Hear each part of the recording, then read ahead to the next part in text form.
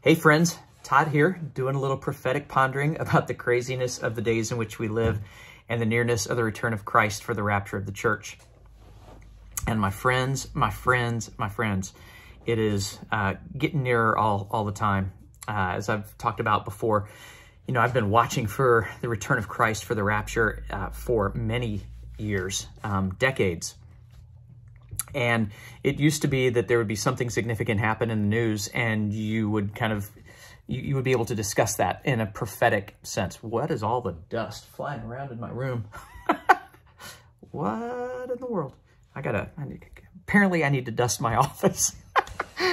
But as I was saying, you know, there's like,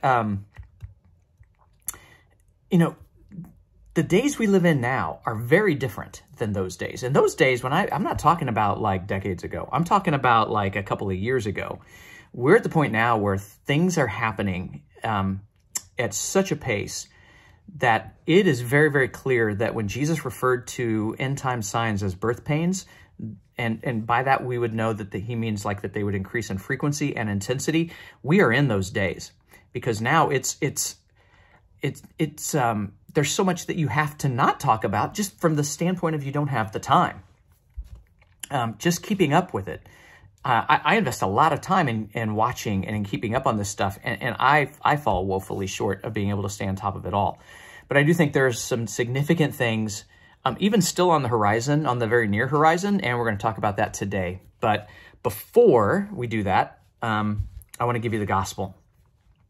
My prayer that I just prayed and that I pray before each video is that, and over each video, is that someone that doesn't know Jesus as their Savior, that have not placed their trust and their faith in Him for the forgiveness of their sins, that they would have somehow stumbled upon a video that I've done and would come into contact with the good news. And that's what the gospel is. It's just a word that means good news. And there is good news, friends, because of the bad news. That is what the bad news. It's what makes the good news good, and it's also what makes it essential and necessary. So the bad news is that you and I have a sin problem. And as I talked about, I believe in my last video, I'm not talking about a problem of sinning. I'm talking about a problem of sin. Sin is more. Sin in terms of, or sin versus sins, plural, that we commit is much like comparing symptoms to the disease, right? If you've got cancer or you've got some sort of horrible disease, you don't need a treatment for the symptoms, my friends. You need a treatment for the disease that is manifesting the symptoms. The sins that you and I commit, those are just symptoms of the bigger problem, which is a separation from God. And so it's not a matter of behavior modification. It's a matter of dealing with the underlying problem that is the cancer in our soul. And that is what sin is. And it separates us from the God who made us and the God who loves us enough that He was willing to come to earth in the person of Jesus Christ, become a man, live the perfect sinless life that you and I cannot live, so that He would then be a fitting sacrifice to satisfy God's anger and wrath against sin. And I know that sounds like a lot. And if you're new to this and haven't heard that before, I'm just going to walk through it a tiny bit slower here. The gospel in Scripture, in the Bible, is found in 1 Corinthians 15, verses 2 through 4 say this: "This is the gospel by which you are saved, that Christ died on the cross for your sins according to Scripture, and was buried and raised to life again on the third day, according to Scripture." Those two key aspects of Jesus Christ and who He was and what He did, the work that He accomplished on your behalf, that is critical. That is the heart of the gospel. And it was prophesied. So when that Scripture says, according to Scripture, 2 times, it's pointing out to the audience of that day that, like, you know your Old Testament, you know the prophecies about Messiah, and He has fulfilled them. And so we know and can trust that the fulfillment of future prophecies about Christ and His return can be just as assured, because Christ satisfied all of the prophecies that were given about Him when He came the first time. So what's the big deal about that? The big deal is, again, you and I have a sin problem. Christ's death on the cross satisfied the payment that sin demanded. What is that? That leads us to how we appropriate the salvation that Jesus offers for ourselves. And that is found in what's called the ABCs of salvation. I learned this decades ago when I was a young life leader. And it is simply the A being admit, the B being believe, and the C being confess. And there is scripture to back up each of those points. The A is admit that you're a sinner. This is like saying, you know, I recognize that I have a sin problem. You know, to use the cancer analogy, how can you receive the treatment for cancer if you are in denial that you have it, right? You won't seek it out. So admission that you have a problem is critical in seeking out the problem. And the Bible says in Romans 3, verse 23, that all have sinned and fall short of the glory of God. And that is what sin is. It's falling short of, when it says God's glory, it means his standard, his standard of righteousness. And you and I are included in the word all. So all have sinned and fall short of the glory of God. And then Romans 6:23 starts to talk about what that means for us. It says, for the wages of sin is death, but the gift of God is eternal life through Jesus Christ our Lord.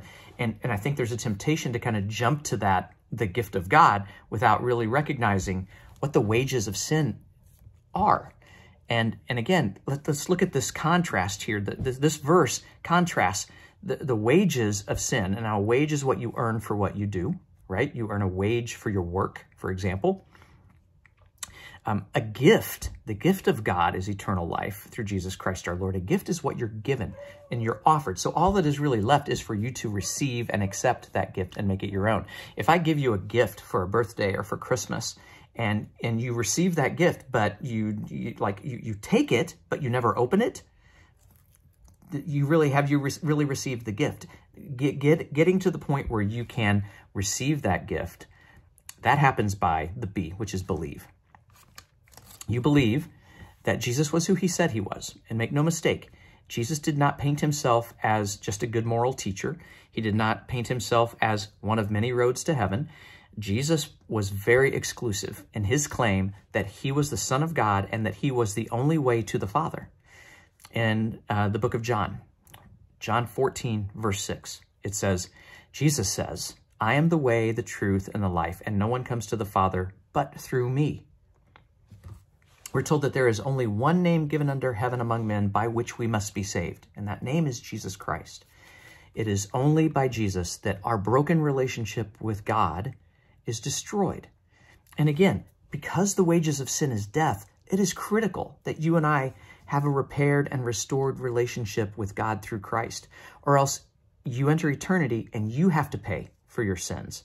Instead of relying on the perfect and finished work of Christ on the cross as the payment for your sins, you have to now pay for that yourself.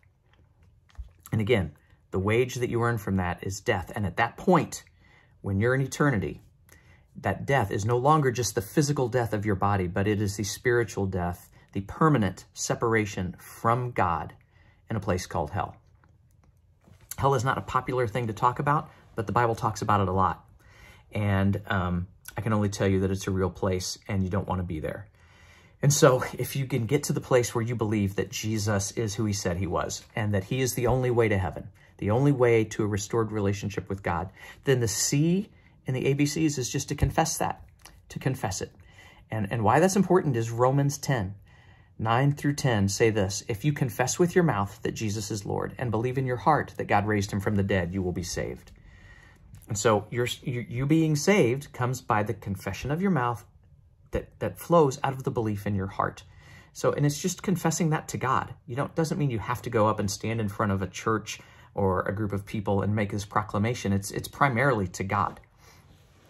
But you should also not be ashamed of that and not be unwilling to confess it before man, because Jesus makes some claims about that, if you are ashamed to confess me before men, I will be ashamed to confess you before my Father. So, we need to not be ashamed of that, but it's just a matter of confessing it with your mouth to God that you believe these things about Jesus. And that is what saves you, friends. Belief in Christ. John 3:16, the most well-known verse in all of Scripture, says, "For God so loved the world that he gave his one and only Son, that whosoever would believe in him shall not perish, but have eternal life." So that belief is the key that unlocks the door to salvation and your eternity, secured eternity in the presence of God. The blood of Jesus is a finished and completed work that covers your sin, past, present, and future. People want to act like that you suddenly, when you become a believer, that you suddenly stop sinning. That is just unbiblical. There's passages that speak to this. We still struggle. We wrestle against our own fleshly nature, and thankfully we have forgiveness when we fall short. But we still struggle. We still wrestle. And man, I know in these days that we are living in, spiritual warfare is just off the chain. And I see it in groups that that I'm a part of, from other believers, struggling with all manner of temptations, of just falling short of doing what they want to do, and avoiding the things they don't want to do. And there's all kinds of ways that spiritual warfare manifests. And I'm going to probably, that's on my list of things to do a video about at some point. But because I just see it over and over and over again. It's a theme that I see repeated in the comment section of my own videos, and I see in the groups that I'm a part of, and just in my conversations with people. Spiritual warfare is off the chart. And so let's be lifting each other up in prayer for that. And I covet your prayers for me and my family in that regard as well. So I want to talk about something specific, but I do want to circle back around to correct something that I misspoke in my last video. Several people pointed it out in the comments section, and rather than continue to have to go back and say, yeah, I misspoke, I said this. I said that once the rapture happens, and I don't remember exactly what I said, but it was to the effect that once the rapture happens, those that are left will end up in hell. And that's not an accurate statement. My mouth kind of got ahead of my brain in that moment. And what I was thinking was, after the rapture, it is going to be far harder to come to faith in Christ for multiple reasons that I won't get into here. But we're told that God himself sends a strong delusion among the people that are left on the earth so that they will believe the lie of the Antichrist. And so we don't know exactly what that lie is going to be. Many have speculated. I leave it as I don't know. I know I'm not going to be here to have to worry about it, so I'm thankful for that. But I do know that I think it will be insanely hard. And at some point, 3.5 years into the tribulation period, it's going to cost you your life to follow Christ. And if you're not willing to live for him now, will you be willing to die for him then? I don't know. I think it's going to be much harder. That's why I think, a reading of Revelation, I think if people that place Revelation chapter 7, for example, at like the midpoint of the tribulation, which I don't believe a literal reading of the scripture speaks to, but people, I think, believe that there's going to be this great, that the multitude that no one could count are tribulation saints. And I don't believe that's what the scripture leads us to. My personal opinion, and this is just what I have gathered from reading over Revelation many, many times, is there's not a lot. You got to understand that the protection that's afforded during the second 3.5 years of the tribulation is for the Jewish people. So unless you're a Jew living in Israel at that time, I don't see that that's extended to other believers in other parts of the world. The tribulation it's called in Scripture, it's called the time of Jacob's trouble. Jacob is the original name of Israel.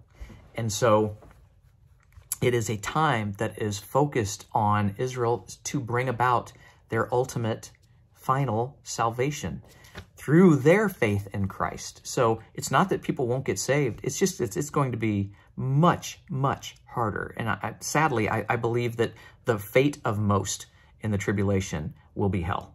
That will be the eternal destiny of many, if not most.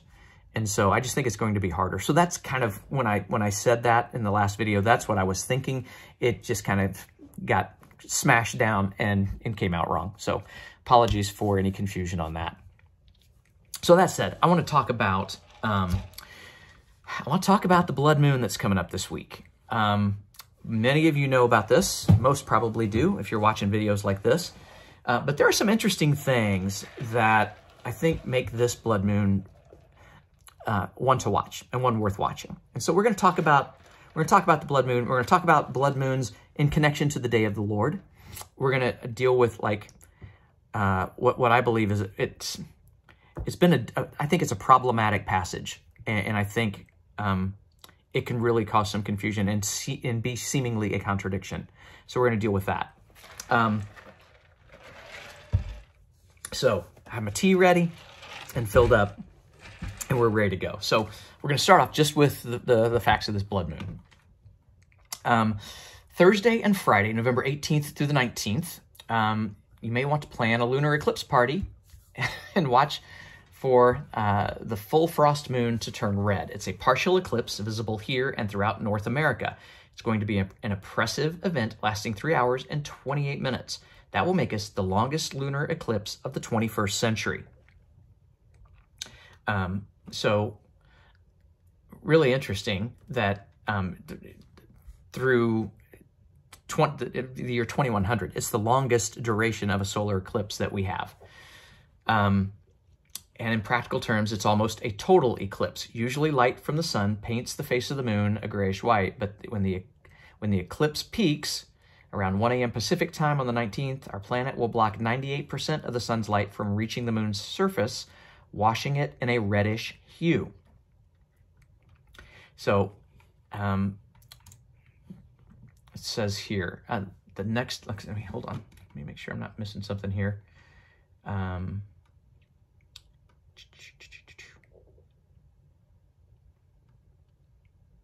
So it says the next lunar eclipse will occur May 16th, 2022, when a 100% reddish blood moon will be visible in North America for 84 minutes, and it's a total lunar eclipse.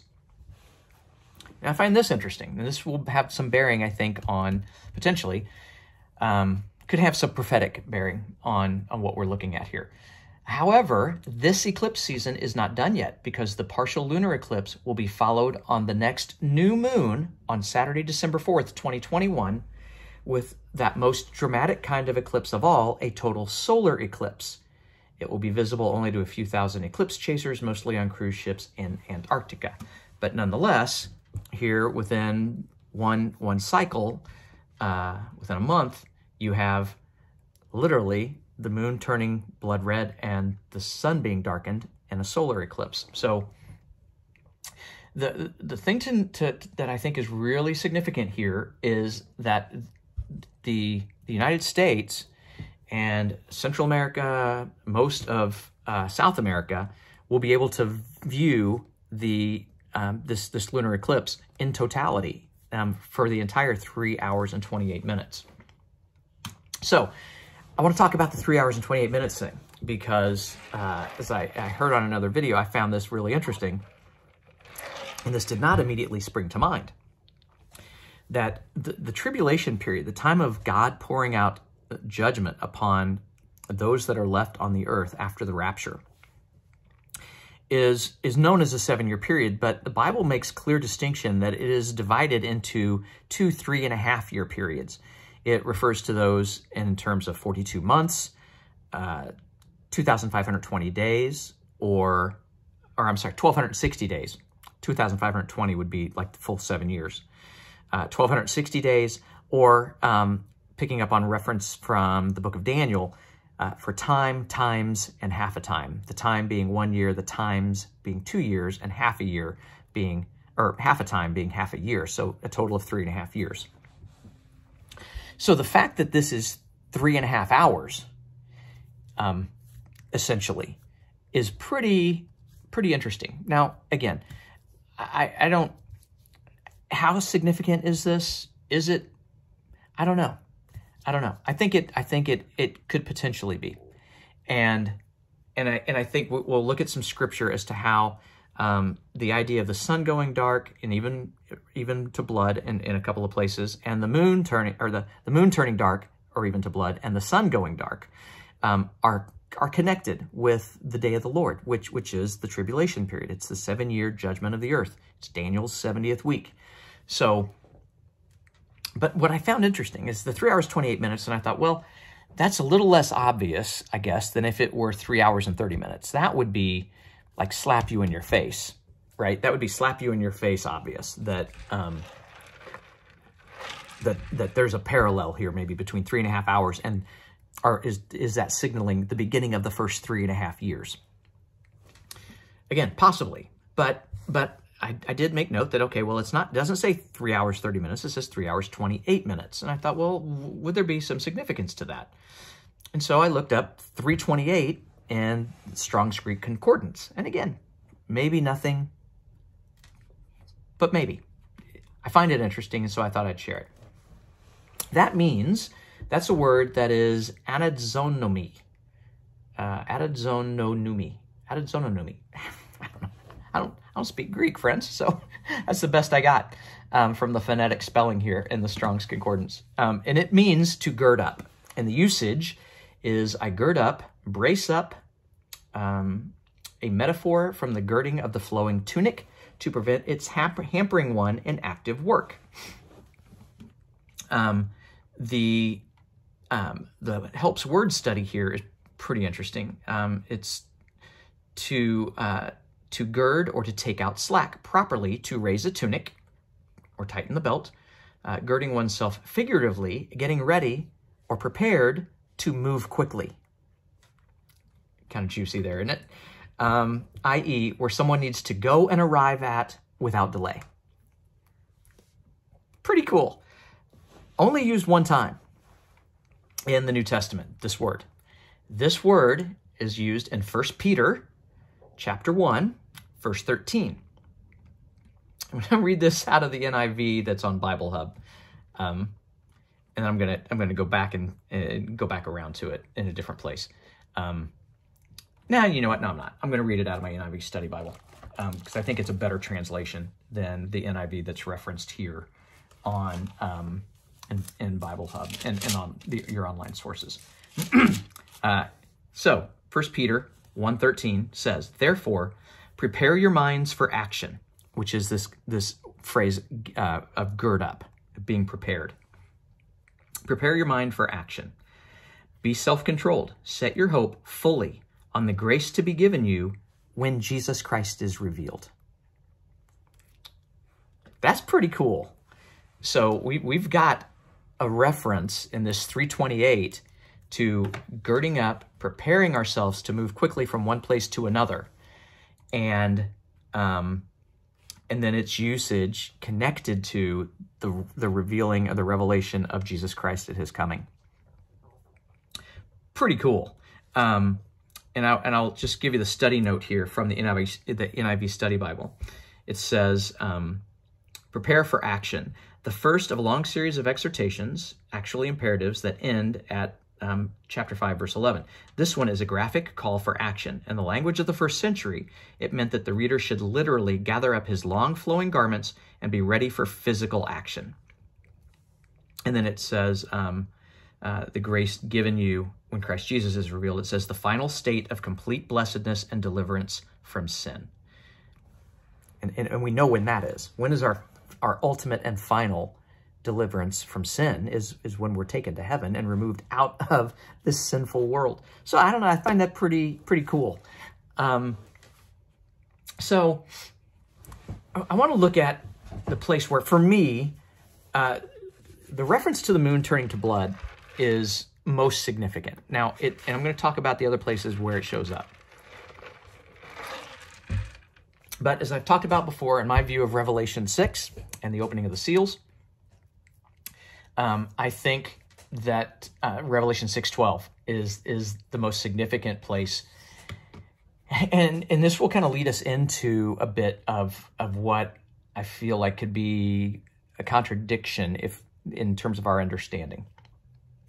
So the opening of the sixth seal, it says, when I saw the Lamb open the sixth seal, there was a great earthquake, and the sun became black like sackcloth made of goat hair, and the whole moon turned blood red. And actually, I'm just going to read the rest of that little passage. And the stars in the sky fell to earth as late figs drop from a fig tree when shaken by a strong wind. The sky receded like a scroll rolling up, and every mountain and island was removed from its place.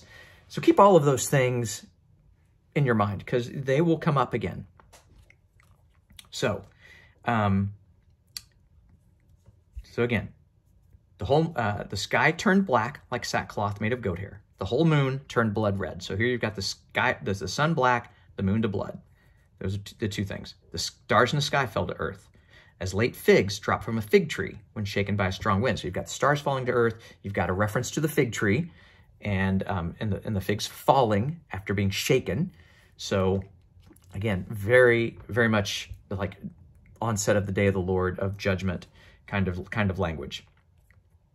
And you've got the sky receding like a scroll, and you've got mountains and islands being removed from their place. And again, at the end of this passage about the sixth seal, the people of the earth say, hide us from the face. They're hiding in the mountains and the rocks and asking the rocks and mountains to fall on them. And it says, hide us from the face of him who sits on the throne and from the wrath of the Lamb, for the great day of their wrath has come, and who can stand? So again, this is what I think, you know, and I've referenced the book Earthquake Resurrection before by David W. Lowe. Highly recommend that. But I think, so here's the question. Is this a literal blood moon? I think that's the first question that we deal with. The moon that's here is, I see it as being one of three possibilities, okay? It's either a naturally occurring blood moon like we're going to have on Friday, where, you know, it's the light from the sun bending around the earth and casting a reddish hue on the moon. It's that kind of blood moon. Or it's a supernatural movement of God to bring that about. And I think in the naturally occurring, well, okay, so it's either naturally occurring, or it's supernaturally changed, or it's a result of the events of the sixth seal. If you look at the sixth seal, I mean, you've got mountains and islands removed from its place. So there's like this massive earthquake. It says, you know, right out of the gate in verse 12, I watched as he opened the sixth seal, there was a great earthquake. And the convulsions of the earth, or contractions of the earth, I like that idea better, is moving every mountain and island from its place. So you've got global cataclysm happening. So it is possible that all of the events that go into that are happening on the earth at this time might cause the moon to turn, the sun to turn dark, the moon to blood. I know, like a year or so ago, I saw some pretty remarkable photographs out of California and neighboring states that were places where the whole sky was blood red because of the haze and the smoke and everything from the wildfires. So I think those are my three possibilities. And I hold that totally with an open hand. I think it could be either, any of the three. But the point is, I think if you're reading Revelation 6 and I'm just going to open the can of worms. If you're placing the beginning of the day of the Lord at the opening of the first seal, then we have a problem. The problem being with Joel. The book of Joel says this. Very, very famous passage. I've got like 30. What in the world? I've got so many tabs open on this information I'm trying to bring out here. Oh, here it is. Okay. Whew, it was the next one over. Very well-known passage about the moon turning to blood. And it might be where most people go initially when they think of this. So it says in Joel chapter 2, verse 30, it says, I will display wonders in the sky and on the earth, blood, fire, and columns of smoke. The sun will be turned to darkness and the moon into blood before the great and awesome day of the Lord comes. So if we're seeing the sun turn to darkness and the moon to blood, which is exactly what we're told here. Revelation 6:12, the sun turned black like sackcloth made of goat hair, the whole moon turned blood red. Joel 2:30, the sun will be turned into darkness and the moon into blood. This is the same event. If the opening of the sixth seal takes place after the day of the Lord begins at the opening of the first seal, we have a contradiction because Joel says these things happen before the great and awesome day of the Lord comes. And again, in the New Testament, Peter in Acts 2 it quotes this verse. And so is it before or is it after? Which leads to another place where I find this, and I'm personally, again, I've solved this one for myself, and you believe what you want to believe as you read through the scripture and as you study. But that's one of the big ones for me, is why I think that the day of the Lord begins when the people of the earth say that the day of the Lord has come. The great day of their wrath has come. That's the day of the Lord. And I believe that happens at the sixth seal. That's when scripture tells us it happens. That way, the sun turned to darkness and the moon to blood happens before the great day of the Lord, as Joel says it will. If the day of the Lord happens at the opening of the first seal, by the time we get to the sixth seal, the sun turned to darkness and the moon to blood happens after the great day of the Lord has come. So for me, placing the day of the Lord and the rapture here at the sixth seal, the resurrection of the dead and the transformation of believers and our rapture being the events that are the catalyst for the earthquake and all of these events. Again, very well done and explained in the book Earthquake Resurrection. That satisfies to me, this harmonizes that with Joel, being that these things happen before the great day of the Lord. However, then we have the words of Jesus, and I think this is where we can get into some difficulty, and this is worth wrestling with, because in Matthew 24, Jesus says this, and he's answering the questions, and we've talked about this. He's answering three questions. He's answered the disciples ask him. He mentions that the temple is going to be destroyed, and the disciples ask him, well, when will these things happen? Meaning the destruction of the temple. And what will be the signs of your coming? And what will be signs of the end of the age? And again, as we've talked about, that's really significant, because the end of the age is the age. Their term, the end of the age, in the Jewish mindset of the day, meant the age that culminates with the resurrection of the dead, which we now know also means the rapture of the church, right? And so we've looked at that. But Jesus says, he goes in this middle section of his answer where he's talking about two things. And I think this is, and we'll have to do another video about this, because I've had people ask about this, and Jesus is giving, prophecy is often has both a near and far future fulfillment.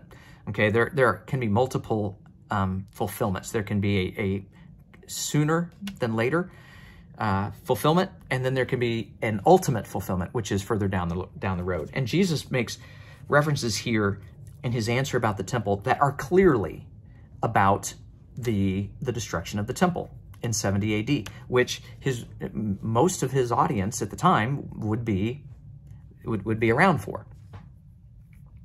But he also has some things in here that are clearly pointing to an ultimate fulfillment in the tribulation. But he, after talking about that, he kind of shifts into talking about the second coming. But when he does so, he throws this piece in. And he says, in verse 26, where he makes this shift, it says, "So if anyone tells you, there he is out in the desert, do not go out, or here he is in the inner rooms, do not believe it. For as lightning that comes from the east is visible even in the west, so will be the coming of the Son of Man. Wherever there's a carcass, there the vultures will gather." And then he says, "Immediately after the distress of those days, the The sun will be darkened, and the moon will not give its light. The stars will fall from the sky, and the heavenly bodies will be shaken. And so now, do you see the problem? Do you see like what we need to wrestle with here? What does Jesus mean by immediately after the distress of those days? Now, this is further complicated by the fact that many translations are translating this as immediately after the tribulation of those days, okay? So the word there is thlipsin or thlipsis, and it means tribulation. However, it's not the only thing it means. And I did not plan on this one, so bear with me here a second. We're just gonna pull this word up. The word is thlipsin. It's Strong's 2347, and the definition is tribulation. The usage, however, is persecution, affliction, distress, or tribulation. And so it can be translated, depending on how it's used in context, in any of those things. The problem is when we hear tribulation, we think of something very specific. What's happened is, to help us understand the 7-year period, time of Jacob's trouble, the day of the Lord, whatever word you want to give it, we've kind of boiled that down to the word tribulation. What's happened is we've taken this word, thlipsis, and we've transformed it into a proper noun. It's kind of like capital T. Capital T, tribulation. And then we do the same thing with Great Tribulation to kind of delineate that 2nd-year period where things go from like, they really suck to, oh my gosh, they really suck. And so I think you have to understand that that is both tribulation and Great Tribulation. It, as we understand those, referring to the 7-year period outlined in Revelation and the events that take place during that time, that is kind of a man-made construct. It's not something that the Bible doesn't call that 7-year period the capital T tribulation, if that makes sense. And so, again, that's problematic in this verse specifically. And maybe I do a verse of that where we just go through and look at all of the places this word for tribulation is used, because it's used, it has, let me scroll down, there's a lot. 45 occurrences in the New Testament, okay? And they are not all talking about the 7 years of tribulation that we think of. And again, there's nothing wrong with using that word to describe that. It's just that we have to understand that that's not the way the Bible uses that word. Jesus tells us, in this world you will have trouble. That word trouble is tribulation. It's thlipsis. So again, that's just, I think, adds to the difficulty here, because we see immediately after the tribulation of those days. So we think, okay, the sun turns to darkness and the moon to blood. It must be after the great day of the Lord. So again, which is right? Is it right that it's after, or is Joel right when he says before? Is Peter right when in Acts 2 he says before? I'm pretty sure, I'm just going to double check. I know Peter quotes that, and I'm pretty sure he says before. But, you know, rather than just go on my memory. Nope. Let's see. Yep. Peter includes the before. The sun will be turned to darkness and the moon to blood before the coming of the great and glorious day of the Lord. So is it before or is it after? And here's what I found helpful. So I really dug into this and really went to great lengths to try to satisfy my own wrestling with this, because I come to stuff like this and I can't just, maybe there's some people that goes, well, don't need to worry about that. I do need to worry about that, because I really care about the Word of God and I don't want to misrepresent it. And look, I share my interpretation of things. And if you read and come to a different interpretation, totally fine. But just know that my goal here is to, and my prayer, I pray to God, Lord, don't let me misrepresent your word. The word of God is too important, and the last thing I want to do is misrepresent it in any way. So to me, this is important to figure out what's going on here. And so I combed through I combed through some commentaries, and I found them to be really, really helpful. Not really, but I did find one to be helpful. And I wasn't really familiar with this one. I do a lot of reading and commentaries when I'm studying, because I always find it interesting to find what are people smarter than me? That have studied the Bible longer than me? How did they translate these? How did they interpret these things? And I think there's room for that. I don't think we should always just rely on that. We have to rely on just the Holy Spirit leading and teaching us, right? But I mean, we all go to, theoretically, we all go to church where we hear a sermon preached by a pastor who studied and is giving us his interpretation of Scripture and its application. So I find it really helpful. And I'd never really looked at pulpit commentary, mainly because in the headings, it falls under original language commentaries. And most of those are like, I have a hard time just because I'm not a scholar. I'm not fluent in Greek. I don't know all that I should know to really get into that.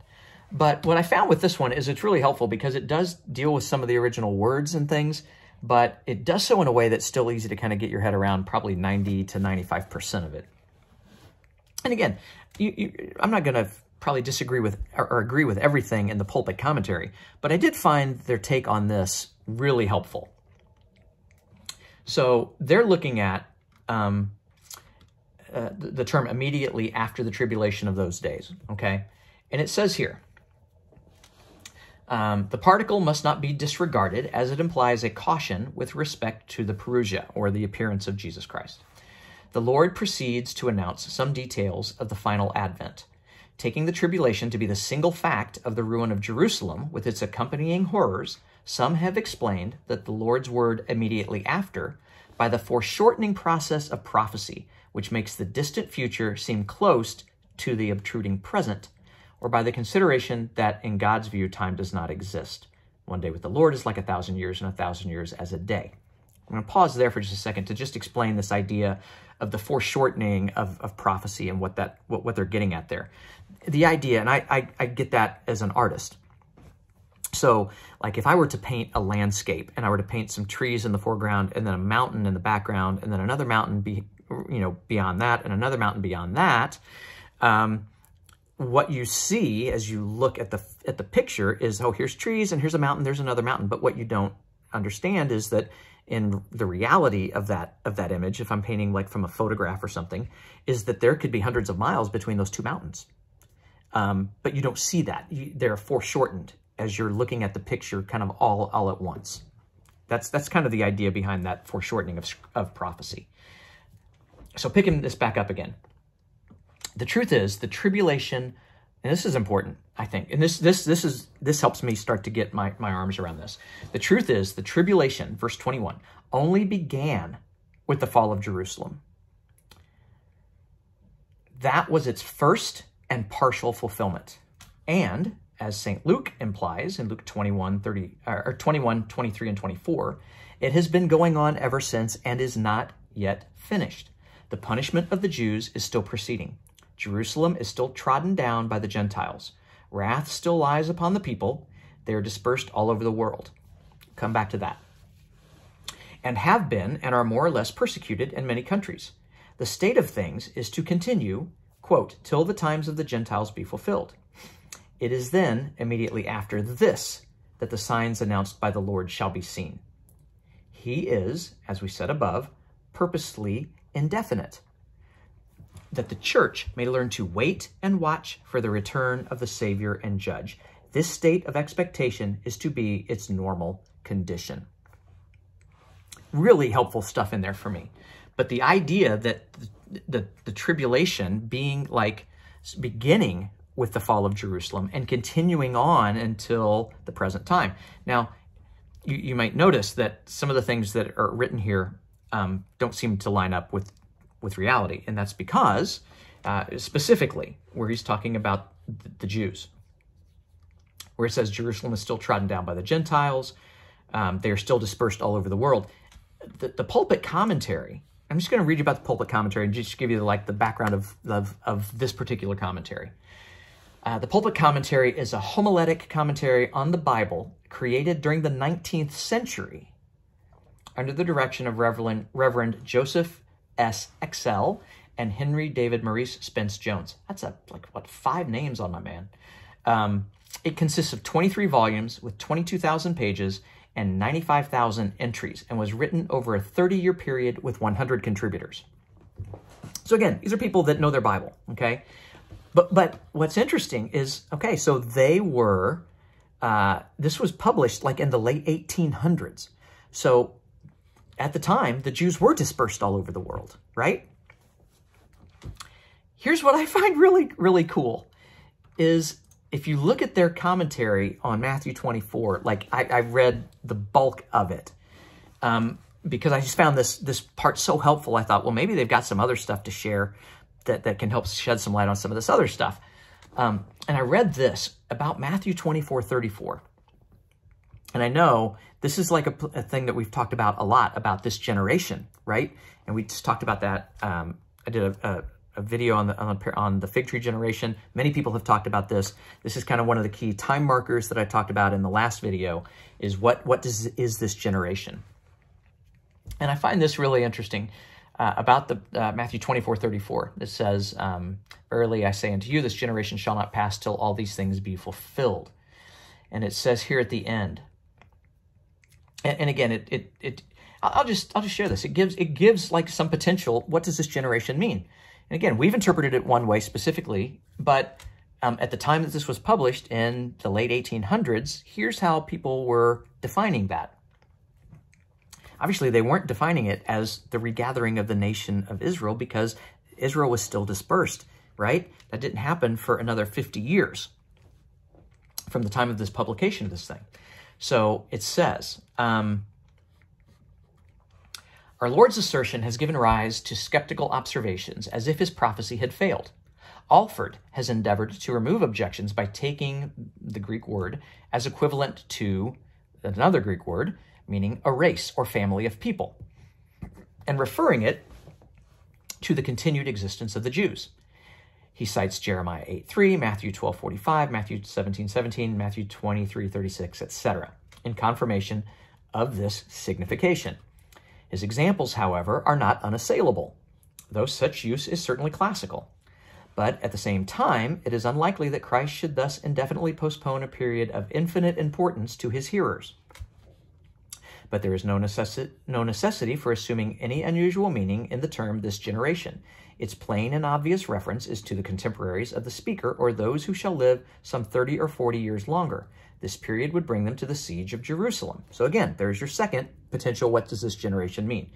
And again, the preterists, how they would answer this. Those who believe that all of prophecy was fulfilled in 70 AD, which I think is like demonstrably false. Like, I won't get into that. But he continues. The commentary continues, rather. And remembering that Christ has drawn no definite line between this crisis and the final consummation, we are also justified in regarding all these things as meaning primarily the signs preceding or accompanying the downfall of the city. In a secondary sense, this generation may mean spiritual Israel, the generation of them that seek the Lord. All these things shall surely come to pass, says Chrysostom, and the generation of the faithful shall remain, cut off by none of the things that have been mentioned. For both Jerusalem shall perish, and the more part of the Jews shall be destroyed. But over this generation shall nothing prevail, not famine, nor pestilence, not earthquake, not the tumults of war, nor false Christs, not false prophets, not deceivers, not traitors, not those that cause to offend, nor the false brethren, nor any other such like temptations whatsoever. Then it says this, and I find this really cool. Some critics have combined the three meanings of generation given above and have seen in Christ's words a threefold reference. First, to the contemporary people. Secondly, to the Jewish nation. And thirdly, to the Christian believers or dispensation. I find that really pretty cool that they're giving 50 years prior to it happening, they're saying that this generation could refer to the Jewish nation, which at the time of his publication did not exist.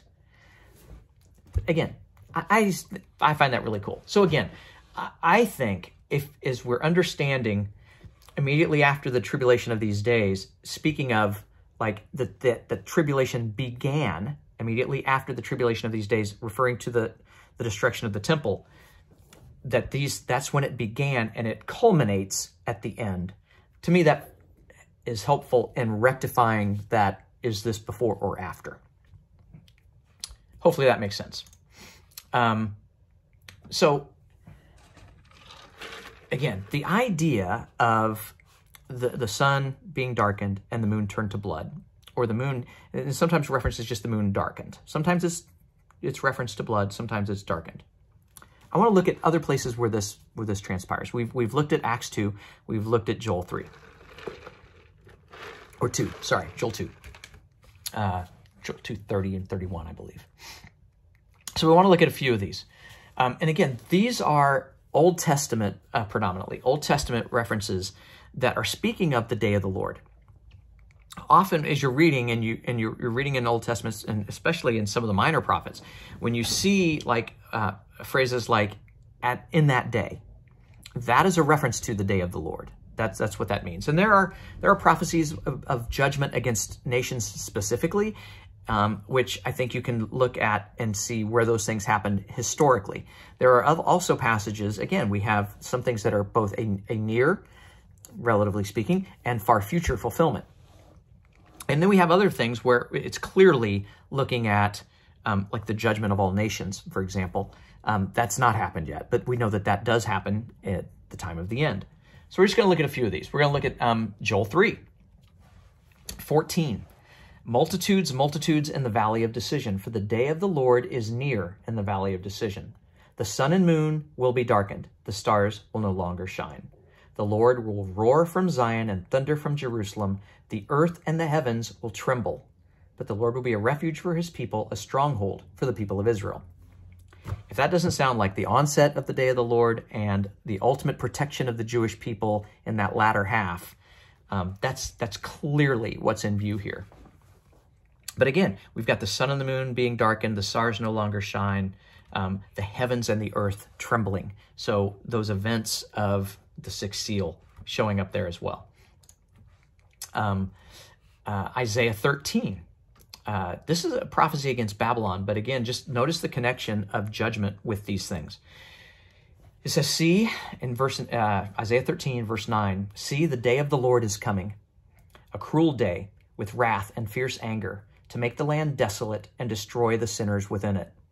The stars of heaven and their constellations will not show their light. The sun will be darkened, and the moon will not give its light. I will punish the world for its evil, the wicked for their sins.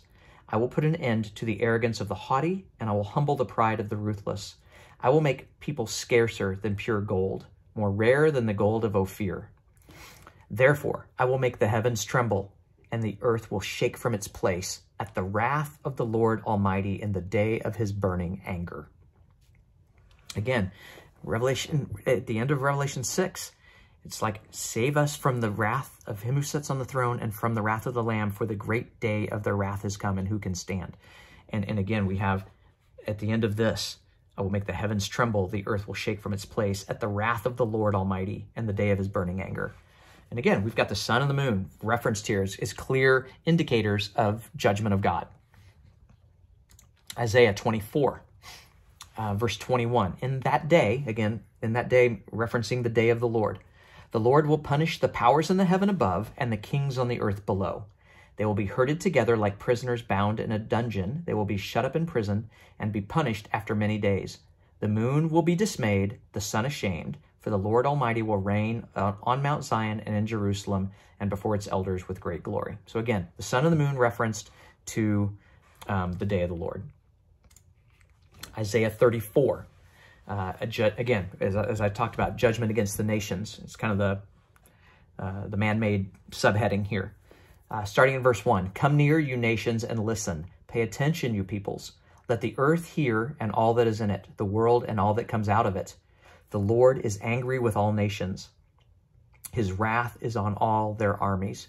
He will totally destroy them. He will give them over to slaughter. Their slain will be thrown out. Their dead bodies will stink. The mountains will be soaked with their blood. All the stars in the sky will be dissolved, and the heavens rolled up like a scroll.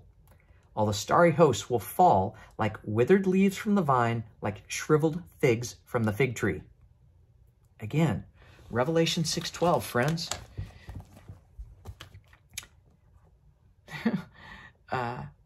The whole moon turned blood red. The stars in the sky fell to the earth. As late figs drop from a fig tree, when shaken by a strong wind, the sky receded like a scroll rolling up. What Isaiah 34 is prophesying is happening in Revelation 6:12. So it's day of the Lord. Ezekiel 32. Whew, a lot of talking without tea. And we'll just pick up here in verse 7. Actually, no, I'm going to back up a little bit. Because here's the thing. What this tells us, like, this is prophecy, friends. And this is sure. This is sure stuff that's going to happen. And if you are outside of a relationship with Christ, this should give you the chills. Because this is surely going to happen. And that's why you need Jesus. And you need him today. Because we don't know when this is going to go down. But listen to, I mean, tell me this is, if this is terrifying language here. Ezekiel 32, we'll start in verse 3. This is what the sovereign Lord says. With a great throng of people, I will cast my net over you, and they will haul you up in my net. I will throw you on the land and hurl you on the open field. I will let all the birds of the sky settle on you, and all the animals of the wild gorge themselves on you.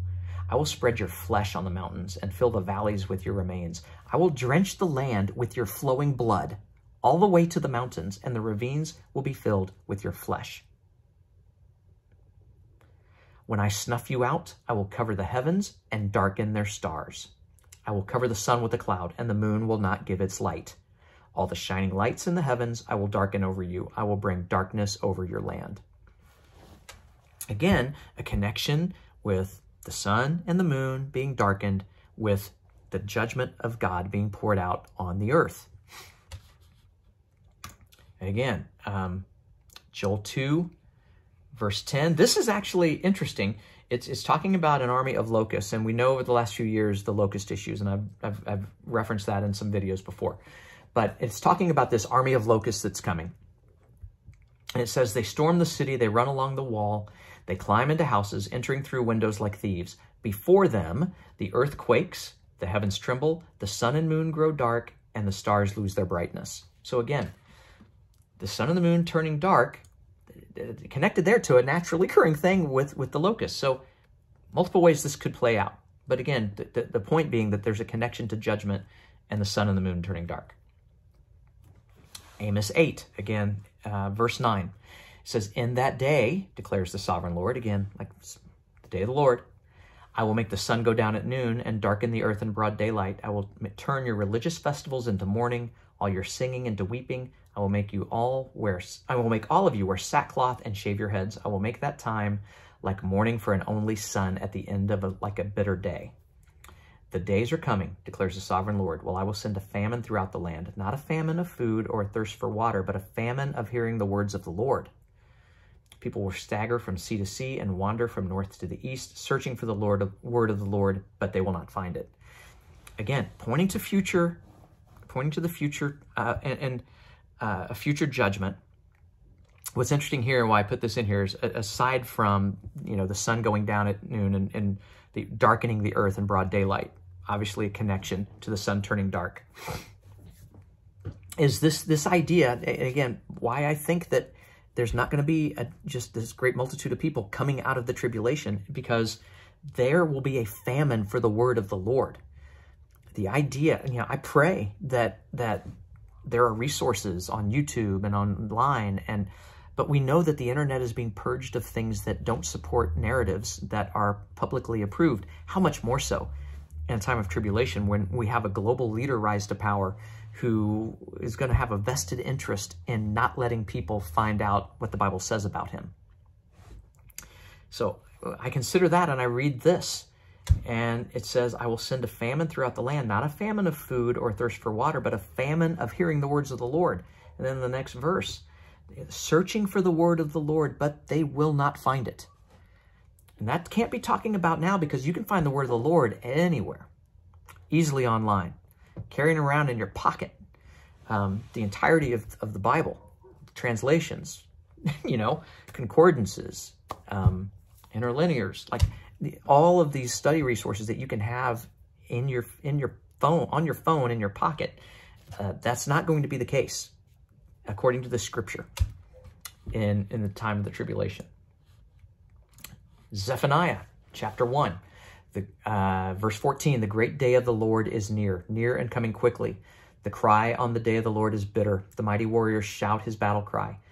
That day will be a day of wrath, a day of distress and anguish, a day of trouble and ruin, a day of darkness and gloom, a day of clouds and blackness, a day of trumpet and battle cry against the fortified cities and against the corner towers. I will bring such distress on all people that they will grope about like those who are blind because they have sinned against the Lord. Their blood will be poured out like dust and their entrails like dung. Neither their silver nor their gold will be able to save them on the day of the Lord's wrath. In the fire of his jealousy, the whole earth will be consumed, for he will make a sudden end of all who live on the earth. Again, friends, this is why I plead with you every video to come to Christ while there's time, because it's going to be hard to do it once the rapture of the church happens. Not impossible, but certainly difficult. And what is awaiting in that time is not something you want to live through or go through. And lastly here, as we're bringing her in for a landing, in Micah chapter 7, verse 1 says, "What misery is mine? I am like one who gathers summer fruit at the gleaning of the vineyard. There is no cluster of grapes to eat, none of the early figs that I crave." See my video on the fig tree generation for explanation about the early figs versus the late figs and what those mean. And that I think that'll bless you. I really do. The faithful have been swept from the land. Not one upright person remains. Everyone lies in wait to shed blood. They hunt each other with nets. But look at this verse 2. The faithful have been swept from the land. Not one upright person remains. That's an Old Testament reference to the rapture, I believe. That's the only time that no upright person remains. So again, circling back around, we've clearly indicated, I believe, and demonstrated a tie between the sun and the moon being darkened, and the moon in some cases turning red, turning to blood. And why that's a big deal? It's connected with the judgment of God. Now, does that mean that I think that that starts on Friday? No, I don't rule it out as a possibility either. However, I'm not saying that's what this is, but I am saying that it makes this one the longest duration of a blood moon this century, essentially 3.5 hours. That should ring your bells for the 3.5 years of the first part of the tribulation. And it's like, it's not only the last, it's not only the longest duration for the rest of the century, it's like the longest in the last 1,200 years. So is it significant? Yes, because I believe Genesis 1:14, when it says, God said, let there be lights in the vault of the sky to separate the day from the night, and let them serve as signs. Let them be signs to mark the seasons and days and years. And again, we look at that and break that down, and we get, we have signs, and I think they're clearly signs, and that the words for sign is Strong's 226 in Hebrew. The Hebrew Strong's 226, which is oath, which means a sign. But interesting, I thought, as you look at where this, where the definition of this lies in terms of the different ways this word can be used, it's all the way down here in number 8, where it says signs or tokens of changes of weather and times. So, and that's how it's used in Genesis 1:14. So the sun and the moon and the stars are not given primarily just for light. They're given for signs and for seasons. And the seasons is the word moed. It's Strong's Hebrew 4150. And again, that can mean two things. There's moed, where we get moedim, which we know is the Lord's feast days. So that's how for me, that's kind of how I generally interpret that. However, that is kind of the the particular meaning of the word. How it's used, however, is, let's see, I believe it's in here. Anyway, in Genesis 1:14, it is referenced to specific or sacred seasons coinciding with the moon's appearance, etc. However, it also can have a general meaning, like meaning an appointed time, but not necessarily a feast day. So I think it could apply either way as a symbol to the rapture. And, we know that here recently, many people know this at least, there is a rabbi who's come out, a prominent rabbi in Israel, who's warning President Biden that the blood moon, the longest blood moon of the century, is a warning, a divine warning against dividing Jerusalem. And I just want to pick up on this, what they believe about what the blood moon. It says, let's see. So anyway, I want to read that, and I want to read something else after that. So, okay. Well, where is the thing of what the rabbi said? Oh yeah, here we go. Yeah. And of course now what in the world? Here we go. Computer is wonking out on me here real quick, so sorry about that. So again, it says here, Rabbi Mordecai Ganuth discussed the meaning of eclipses in Jewish tradition. Rabbi Ganuth explained that under normal circumstances, lunar eclipses are considered a bad omen for Israel. This is based on a section in the Talmud, Sekut 29a, that specifies that lunar eclipses are a bad omen for Israel since Israel is spiritually represented by the moon.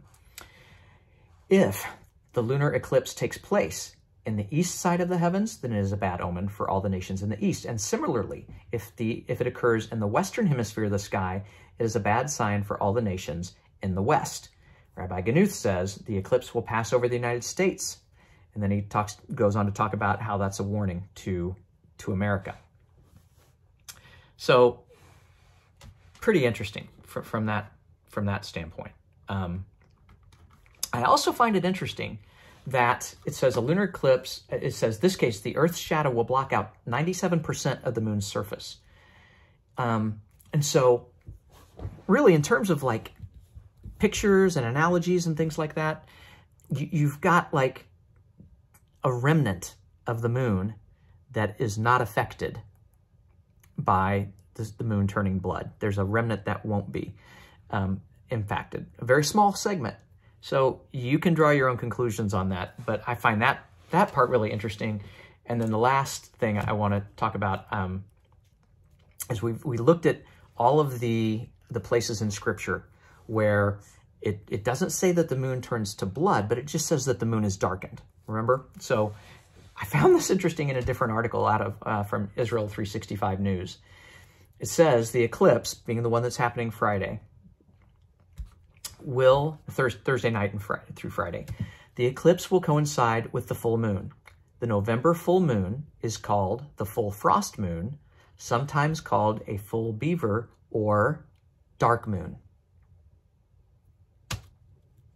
That was kind of a little mini mic drop moment for me when I read that. I was like, wow, okay. So we're making some connections here. Again, I don't know that means that anything significant is going to happen, but I think it certainly bears watching, and I think it certainly could be an indicator of something happening or us moving into kind of the next step along the prophetic timeline. And maybe it comes and goes and there's nothing. But I think it's because of all the things that I've talked about, all the connections to judgment, the fact that it's the longest of the century, the fact that it's 3.5 hours, all of these things to me start to go, okay, it's certainly significant enough to watch. And I don't know I don't know what it all means, but if you're watching for the return of Christ, I think it's significant enough to watch. And my friends, all of these things, as I mentioned a few minutes ago, this should tell you that if you don't know Jesus, it's time to stop putting it off. Judgment upon the earth is coming. Now, is it happening next week? I don't know. Is it happening in a year? I don't know. Is it happening in 2 years or beyond? I don't know, but that's a slimmer possibility for me. And see my last video for reasons why. I think we're in a very narrow window of time for these things to take place, and our understanding and interpretation of these prophecies to be on point or not. But you look at the world, it is getting dark, and prophecy is being fulfilled at such a pace that it is nearly, ask anyone that follows it. Ask anyone, any of the watchmen. I guarantee you they'll tell you the same thing. It's hard to keep up because so much is unfolding that we see in the pages of Scripture as being foretold and prophesied would happen and be happening at near the time of the end. So don't put it off another day, my friends. Place your faith and your trust in Jesus Christ as the one who paid the price for your sins. Believe on him today and be saved.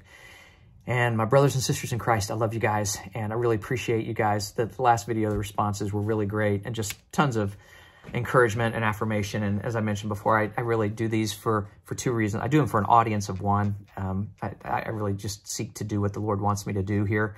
And then I desire just that others would come to Christ. But your encouragement and affirmation, it does mean a lot. And I appreciate your prayers. I covet those, as I said before. And I pray for you guys. I pray for your family members. Let's just pray for opportunities to get the gospel in front of just one person that needs to hear it.